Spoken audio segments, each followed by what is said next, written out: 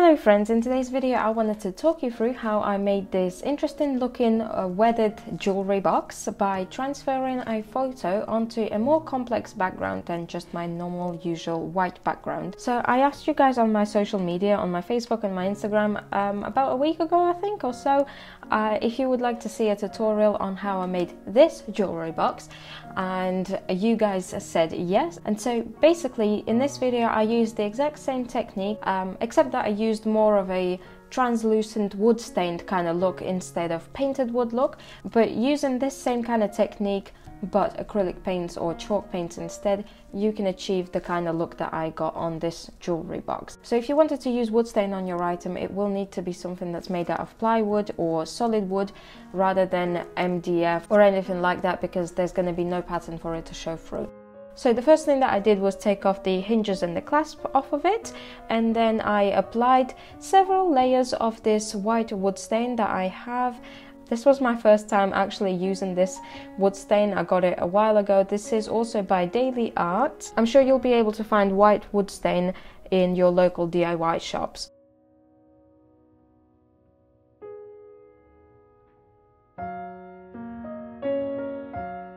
So after I applied a few layers of this white wood stain, I sanded it down a little bit. So when you work with something that is very watery, it's going to lift the fibers of the wood. So the texture of the box is going to change from being nice and smooth to being a little bit more rough, and you'll be able to actually feel the texture of the wood. So I gave it a light sand and it kind of sanded off some of the wood stain off of it, but which is absolutely fine because that was the kind of look that I was after.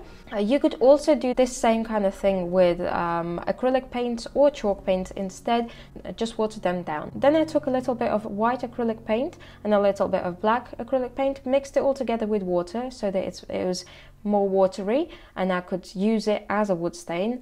And as you can see, I just apply a little bit of it here and there wherever I feel like I want it to be, and then I wipe the excess away, and that's what kind of gives it this kind of effect. I wasn't sure where I was going with this jewelry box, so you'll see me jump around a little bit here, but in the end I actually ended up going for the same kind of look all over the jewelry box.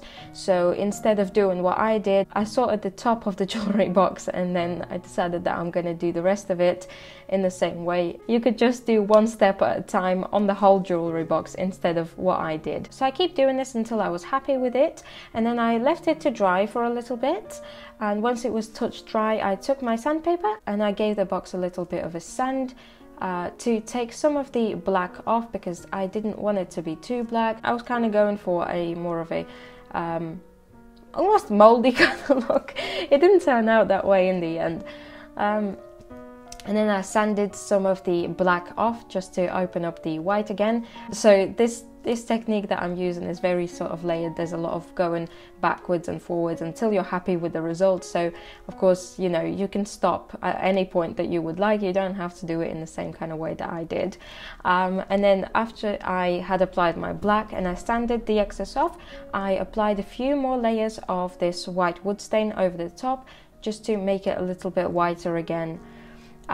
Looking back at it now, I think that I should have just left it without adding any extra white over the top, because the top of the box ended up looking a lot whiter than the rest of the box. So learn from my mistakes. And then I went ahead and I kind of repeated the same process that I did on the top, on the lid of the box, on the rest of the body of the box. I did not touch the inside of the box. As you will see later, I ended up just kind of painting it with watered down chalk paint, but you could definitely do this to the inside and the outside, and then it's definitely gonna all look the same. As you can probably tell, I'm not particularly happy with the way that this box turned out. I might go back to it and refinish it, but for now I'm just gonna leave it as it is and see where it takes me.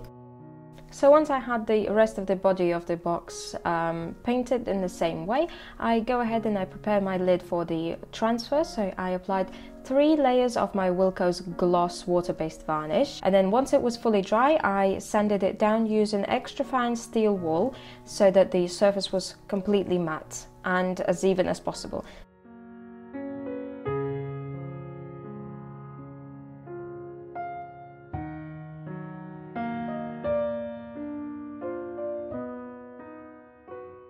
And then I went ahead and I applied the photo onto the top of my lid. So this photo, I found it on Adobe Stock Photos, and I printed it using photo paper with my normal inkjet printer, as I usually do. So you apply one layer of your gloss varnish onto your picture, then you quickly apply a layer of your gloss varnish onto your item, so in my case my lid, and then quickly apply another layer of varnish over your picture again, and then you flip it over, apply it onto your lid or wherever you are transferring something onto. And then I'm using my little old reward card and my rubber roller, and I get as much of the excess varnish out as possible and roll it all on just to make sure that it's all stuck on there, and all of the air bubbles are out. There's no like big chunks of varnish stuck anywhere. And then I clean up the edges using a cloth.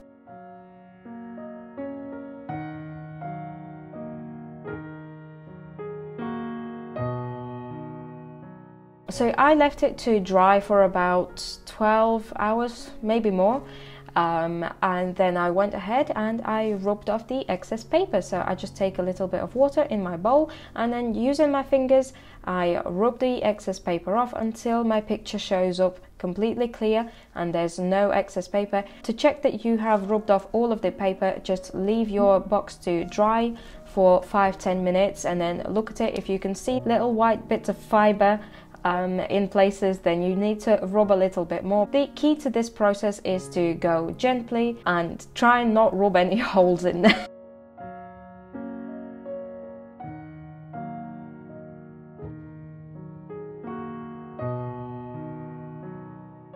And I also used a little bit of sandpaper to sand off the edges so that there was no overhang. And then once I was happy that all of the paper was off, I applied another layer of gloss varnish over the top of it.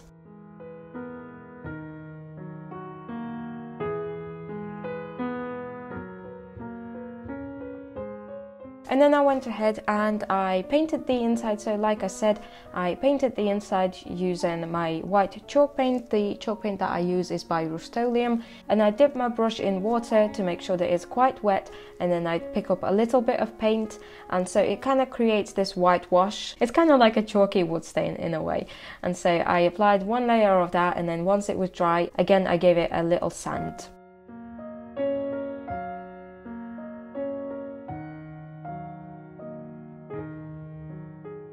I also ended up sanding the body of the box a little bit more, just to uncover some of the natural wood that was underneath, because when I sanded the lid of the box, when I sanded off the edges, I ended up uncovering a little bit of the natural wood that was underneath, and so I wanted to make it match a little bit. And then finally, to seal it all off, I used my heavy duty wood varnish by Polyvine in dead flat finish. I ended up applying about 3 or 4 layers over the whole box, so it's very matte and it's very protected. And then I just reapplied the hinges and the clasp back onto the box. I did think about maybe lining the inside, but I'm really not great at lining the inside. I absolutely can't stand doing it. It's like my least favorite part of what I do in general. It never goes right for me, no matter how hard I try. I'm just not good at anything that involves textile in general. So like I said, I'll probably leave this box for a while now, and then I'll come back to it and I'll finish it all off. But I just wanted to kind of show you how you can also transfer your photos into more of a complex background. It doesn't always have to be white. So the way that it works is that any spaces that are white on your printout, they are spaces that have not had any pigment applied to them. So when your printer prints out a picture, instead of applying, it doesn't have white paint, so it leaves that spot blank. So when you go ahead and you transfer your picture, any spots that were white are gonna show through the color that is underneath. So technically you could do any kind of color, any kind of pattern underneath. Previously I've even done decoupage underneath, so I applied some paper that had wood pattern on it, and then I transferred a photo over it, and it was like the photo was sitting on top of wood. So I hope that makes sense. But essentially that's what I wanted to show you, how you can do that. So the pictures that are going to work best for this kind of technique are like black and white pictures, pictures that have a lot of free background that can just kind of blend in. So I hope that it made sense. I hope that you learned something new from this video. I'll probably have to do this again sometime and maybe do a more complex background with paints, so that you can see a more drastic change. Let me know if you would like me to do that for you. As always, if you have any video suggestions, let me know. If you would like to connect with me on any of my social media, then go ahead and click the links in the description. They will take you there. Check out my Etsy shop. Subscribe if you want to see more, and I will see you guys in the next video. Bye bye!